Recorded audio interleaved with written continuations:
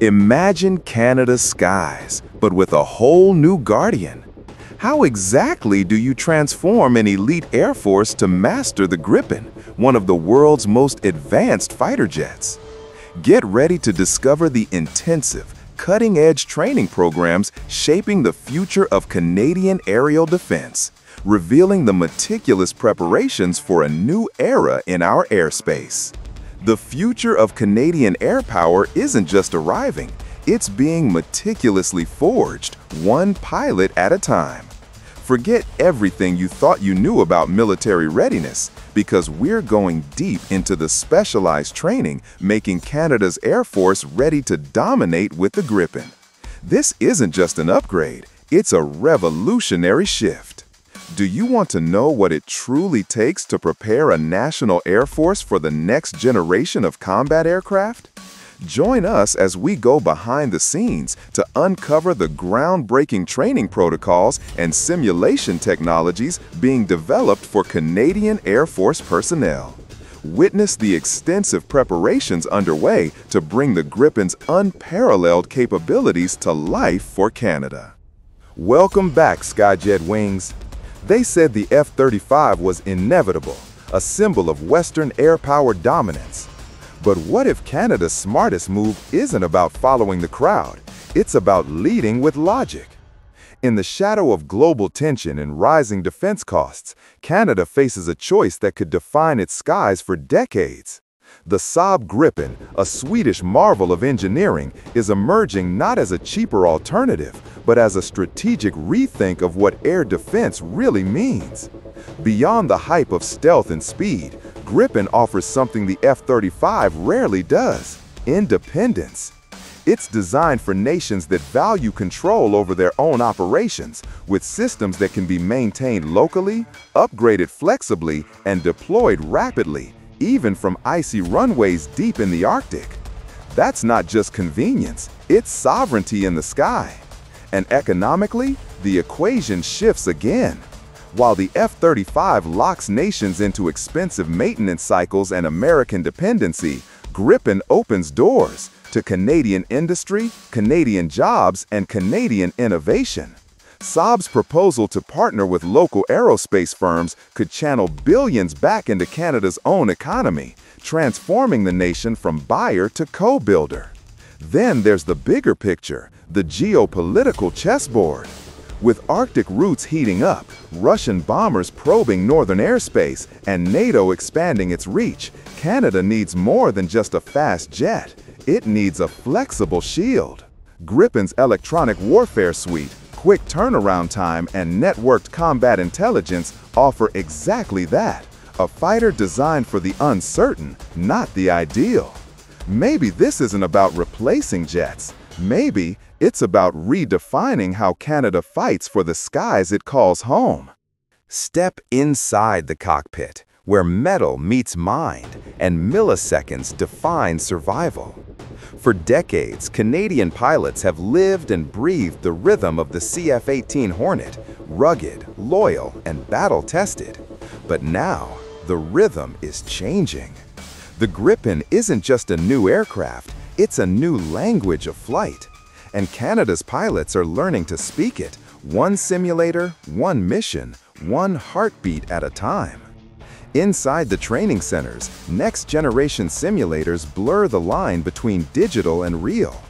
Pilots don't just watch screens, they feel the aircraft respond in real-time physics, dynamic weather, and threat environments powered by AI-driven combat modeling. These aren't games, they're gateways into the future of aerial warfare. Transitioning from the CF-18 to the Gripen is like moving from analog to algorithm. The Gripen's cockpit is a thinking environment built around data fusion, where every radar sweep, missile cue, and friendly position merges into one living picture. Veteran RCAF pilots describe the first flights as humbling, even disorienting. Years of instinct must be rewired, because in the Gripen, the pilot isn't just flying, they're collaborating with the machine. And behind every successful sortie stands an elite instructor cadre, a hand-picked group of aviators trained in Sweden, the UK, and within Canada's own Aerospace Command. They aren't just teachers, they're architects of a new mindset, merging Scandinavian tactical philosophy with North American mission doctrine. Each of them embodies one idea, that the fighter of the future isn't the fastest, it's the smartest. This is where Canada's new era of air combat begins, not on a runway, but in the minds of those who dare to master the Gripen. They're the faces you rarely see, but without them, no jet leaves the runway. In hangars lit by cold fluorescent light, Canada's Gripen ground crews are rewriting the rulebook of modern military maintenance. These are the unsung heroes, engineers, technicians, and specialists trained not just to repair a jet, but to understand its soul. Training for these crews isn't a crash course, it's a transformation. Saab's joint program with Canadian Defense Institutes is introducing a multi-tiered certification system where every technician learns to operate in mission-ready cycles. Unlike older aircraft that demanded heavy downtime and complex imported systems, the Gripen's design philosophy is different. Simplicity built on intelligence. Panels open faster, diagnostics run automatically, and software updates happen in minutes, not days. This means that where the F-35 might require a specialized team, the Gripen empowers a smaller, smarter crew to get the job done, anywhere, even on Arctic airstrips carved out of ice and wind. The heart of it all lies in high-tech maintenance. Gripen's onboard computer suite communicates directly with ground terminals, predicting faults before they happen, suggesting repairs, and logging every sensor's heartbeat in real time. Technicians describe it as working with a machine that tells you how it feels. It's data-driven intuition, a dialogue between human and hardware that keeps Canada's air defense agile and affordable. And this story doesn't end in Canada's borders. Through global collaboration with Saab, Canadian engineers are gaining access to Sweden's advanced aerospace laboratories, learning, adapting, and co-developing systems that could make Canada a future export hub for Gripen maintenance technology. It's not just about fixing jets, it's about building sovereignty in knowledge. So while pilots soar into the sky, it's the ground crew who keep the promise alive, quietly ensuring that every takeoff is backed by hundreds of hands, minds, and silent victories. The countdown has already begun. On the windswept tarmacs of Cold Lake and Bagotville, a quiet revolution is taking shape. Canada's first Gripen squadrons are nearing operational readiness. These won't just be aircraft, they'll be symbols of a turning point. According to defense insiders, the first operational Gripen unit is expected to take flight within the next few years, marking a milestone that will officially launch Canada into a new era of air defense.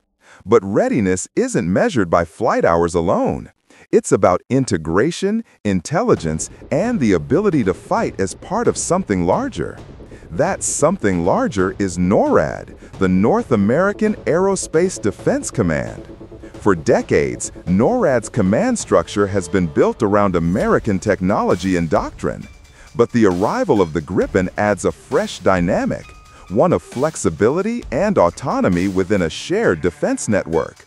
The jet's open architecture allows seamless data sharing with US and NATO assets, while still giving Canada independent control over its mission systems and upgrades. In a world where cyber warfare and satellite denial are no longer science fiction, that kind of independence isn't luxury. It's strategic survival. And the story doesn't end with deployment, it evolves. The Gripen platform is designed to grow with its operators.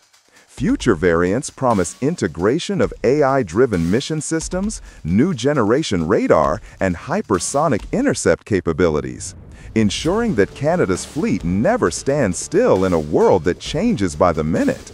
Saab's collaboration roadmap even opens the door for Canada to influence future Gripen EF software suites. meaning this isn't just a purchase, it's a partnership in innovation.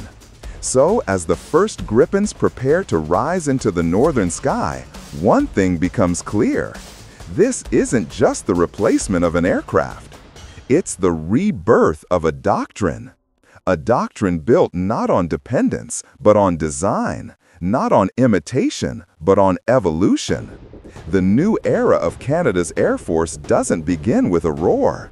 It begins with a plan, precise, deliberate, and ready to defend the future. In every generation, a nation faces a choice: to wait for the future or to build it. Canada's decision to bring the Gripen into service isn't just about jets or technology. It's about taking control of destiny. For decades, Canada's air defense relied on borrowed systems, shared logistics, and imported readiness. But the Gripen marks something different: a commitment to sovereignty, to stand prepared not because others demand it, but because Canadians deserve it. This acquisition is more than a purchase. It's an investment in security, skill, and self-reliance. Every dollar spent circulates through Canadian industries, research labs, and air bases, creating jobs, sparking innovation, and ensuring that defense spending doesn't just protect the skies, it strengthens the nation beneath them. Critics will ask, why now? The answer is simple: because security isn't a luxury. It's the foundation of every free society. And in a world where airspace is no longer a safe haven, preparation is the purest form of peacekeeping. But beyond strategy and politics, there's inspiration.